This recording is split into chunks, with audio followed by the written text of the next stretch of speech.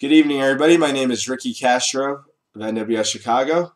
It's Thursday, November 16th. Over the next several minutes, I'm going to go over some of our latest thoughts on the upcoming winter season with the start of meteorological winter fast approaching December 1st.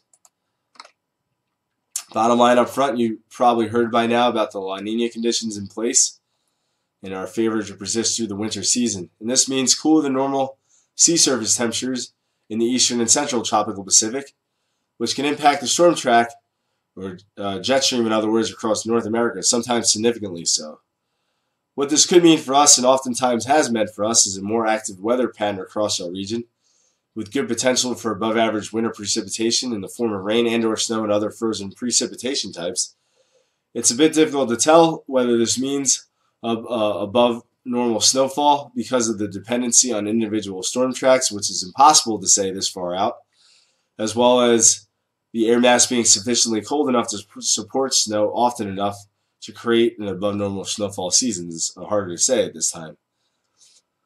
Periods of both very mild weather and deep cold are possible if not likely and have been found many times in these La Ninas.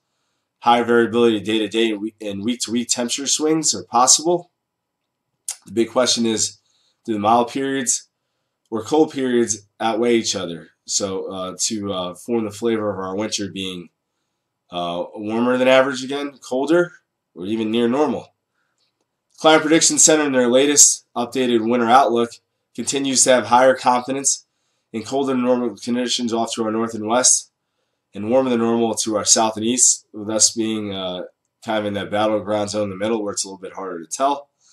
But with the expectation of an active storm track continuing to favor above normal precipitation. Did want to point out this is not a snowfall forecast, however, for some of the reasons I've already described. Here's a look at the typical wintertime La Nina pattern. And the buildup of cold air masses into northwestern and north central United States, with the jet carving a path through the central United States, the Ohio Valley, and off to the east. Wetter conditions here, so that good signal for above normal precip, and then warmer conditions to the south.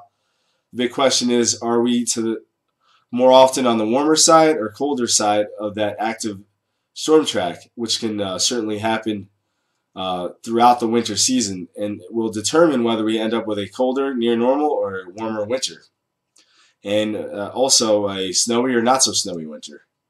We looked back at the most recent 10 La Nina episodes during winter since 95-96. It just so happens that there was exactly 5 colder or much below normal La Nina winters since 96, and 5 warmer to much warmer than normal winters, as well as exactly 5 above normal to much snowier than normal, to 5 below normal to much less snow than average. So certainly makes it a little bit harder for us meteorologists to tell what we could expect.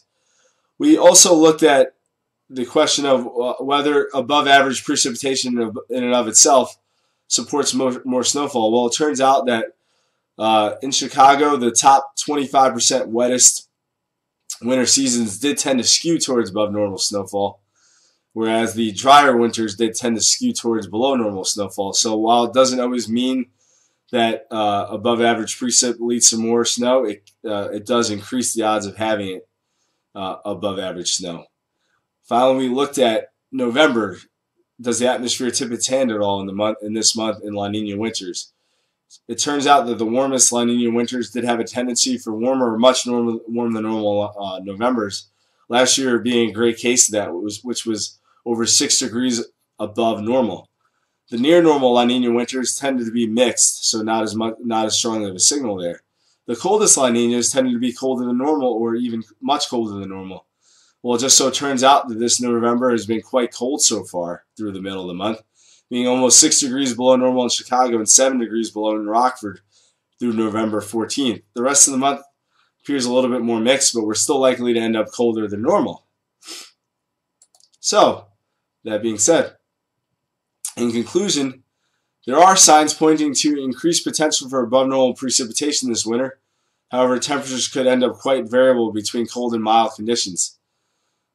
But despite that high variability, possible skew towards near to below normal on average, with low to medium confidence in predominant regime. It is possible, with how cold it's been this November, that our confidence is increasing towards a colder outcome. Precipitation above normal with medium high confidence, and then snowfall near to above normal, low to medium confidence because of its volatility and all the factors we discussed. So looking at this conclusion slide, it could mean that if we are headed for things skewing towards near to below normal, that the colder periods do outweigh the mild periods, but it doesn't mean we're not going to have very mild periods.